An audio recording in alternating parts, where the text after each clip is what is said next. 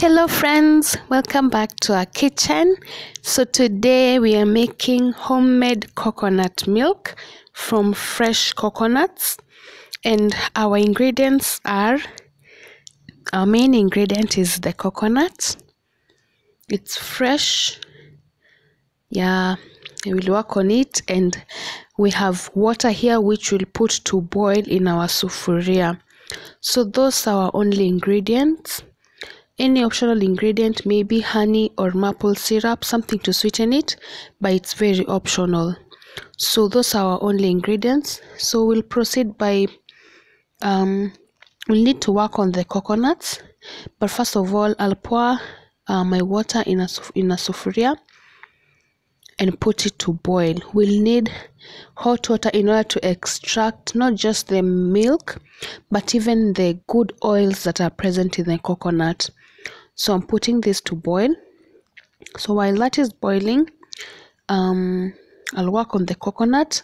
So if you look at the head of the coconut, there's some 3 points where you can work on.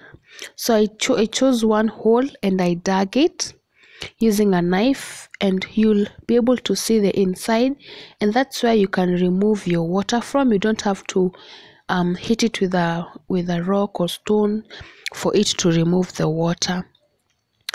Yeah, so this water is very nutritious.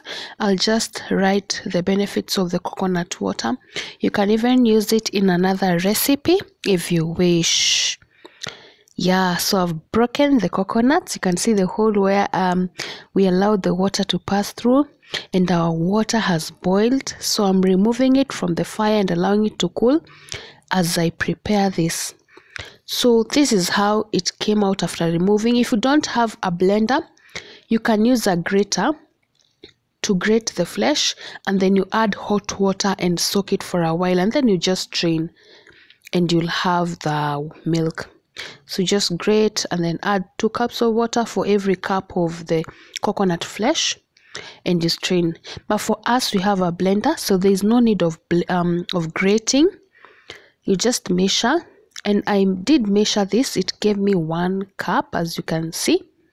So for every 1 cup of coconut, I did 2 cups of hot water. It was not so hot, it had cooled a bit. Yeah. So I did 2 cups of water and I blended it until smooth.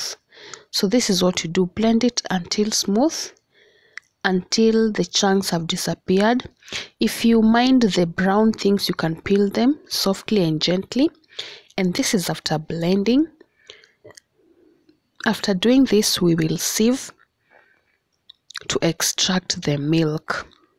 I'm using a cheesecloth, or rather a sieve that has the cheesecloth attached, and I've extracted my milk.